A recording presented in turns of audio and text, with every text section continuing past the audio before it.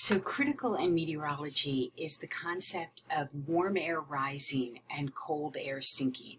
And you may be well aware of those two issues, but you need to understand why warm air rises, and I think that you do on the basis of density, and why cold air sinks on the basis of density. But the big part is what happens after the warm air rises. And so that's what we're going to explore here. We're going to explore the concept of expansional cooling and compressional warming, which is so important to atmospheric temperature levels. So let's get into it. When you have warm air rising, it doesn't stay that way forever. Warm air eventually rises and cools, and then the cold air will sink and warm back up again. And you see this in a beautiful cycle, which is so important for our weather. If you were living around Colorado, this would be old hat for you. We see it a bit in New Jersey, but not nearly the way they see it in the Rocky Mountains and major mountain ranges. But you can understand that this drives surface weather across continents. Let's understand why warm air rises and cools. It's not because it's in a cooler area of the atmosphere. No, it's not. And what happens as a result of that warm air rising and cooling. And it has a lot of relationships to carburetors. So let's talk about it and let's analyze it a bit more. As this warm parcel at sea level starts to rise, it will encounter lower atmospheric pressure at altitude. And the pressure at altitude can impact this parcel. We've learned that as altitude increases, pressure decreases. So at altitude, this parcel is going to encounter lower air pressure. And in that lower air pressure, the warm parcel molecules are going to go bonkers. They're going to exert their energy and transfer all their energy to the walls of this parcel so that they can expand it out in this lower atmospheric pressure, and they are going to put all of their energy to the parcel walls. These are all imaginary parcel walls. These are all models of physical phenomena in the atmosphere, but they are critical to understanding what is moving air parcels and what is moving our air across the country. As these molecules expand the parcel volume, they've done a lot of work to expand that parcel, but then they realize they've done so much work, they're tired, and they lose energy. And when they lose kinetic energy, that means they lose kinetic temperatures, and the temperature of the parcel, which is nice and expanded now, has gone down. So this parcel of warm air rises and expands and cools. Oh, and it can condense. So you may find that these parcels rising up will expand and cool and condense, and you could have a rainy windward slope on this side of the mountains. What's that got to do with a carburetor? Well, let's look at it. There's no raining in a carburetor, but there is a lot of expansional cooling in a piston. And these are two pistons here. Your car generally has 4 or 6 or 8 of them that drive the engine. This expansional cooling is so powerful that it drives the engine of your car. In this case, you have warm air here. It has been fired by a spark plug. It is hot. And it is hot to the point where it will start to move against the walls and expand against the walls and put all of its energy to expanding this piston up. And it does a very good job in expanding that piston up and driving the work of the car. And in doing all of that expansion against the walls of that piston, those molecules got tired out and they started to lose energy. And when they lost kinetic energy in the molecules, the air molecules cooled. And as a result, you have a piston with an expanded volume and cooler air on one side of the cycle. So this expansional cooling is so powerful that it drives weather patterns, and it also results in the fact that we do have cooler temperatures at altitude. So the power of this concept is very important for you. Let's talk about the other side, coming down the other side of the mountain, and compressional warming.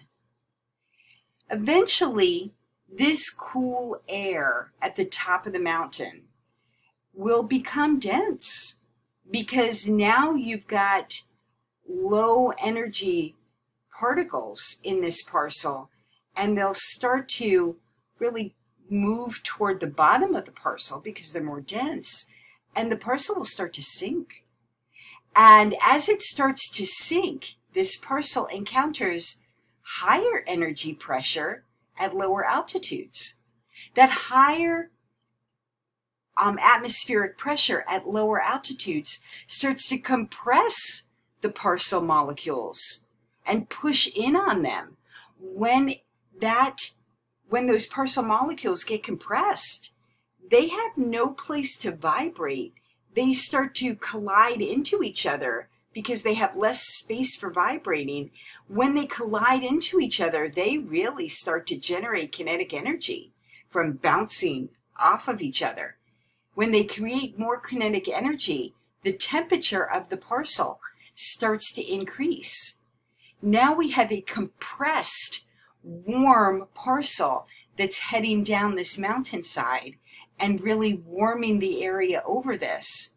This is why on the eastern side of the Rockies, we have deserts that are very warm, because we have areas that have dry, warm, high pressure air in those areas. Cool air sinks and contracts with that compression and warms. What does that have to do with carburetors?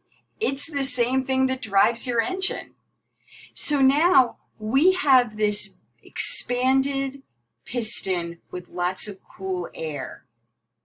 And this cool air will start to become a little bit more dense and move down to the bottom of the piston.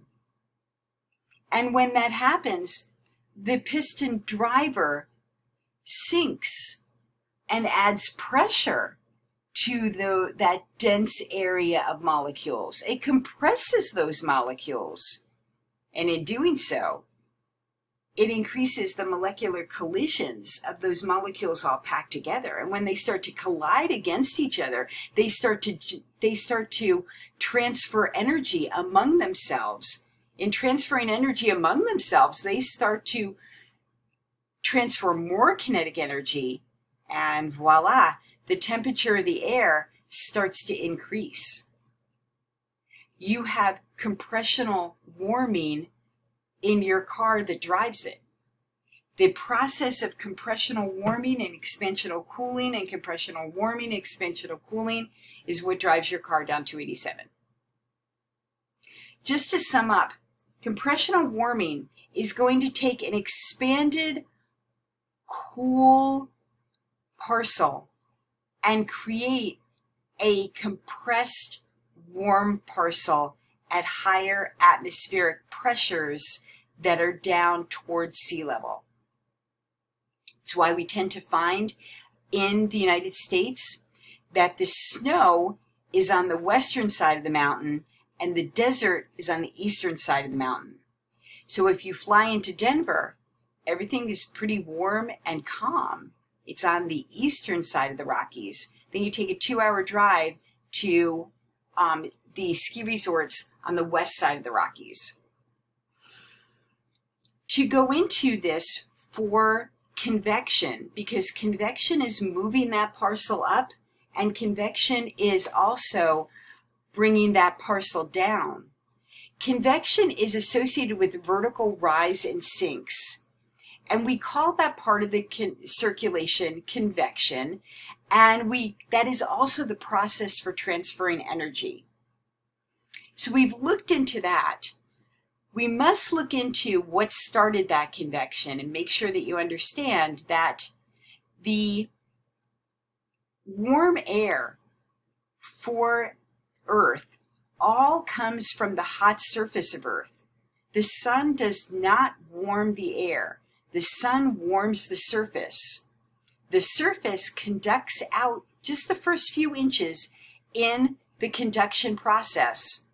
And then convection can move that air vertically. It can move it in a rise, then it can move it in a sink. If the air moves horizontally, it moves horizontally due to pressure differences, which we are going to cover. That horizontal movement is called wind. So wind in meteorology is a horizontal movement of air. The process for transferring energy in wind is called advection. I need to introduce that to you, and then we will get into it more when we talk about circulation patterns across the country and across the world.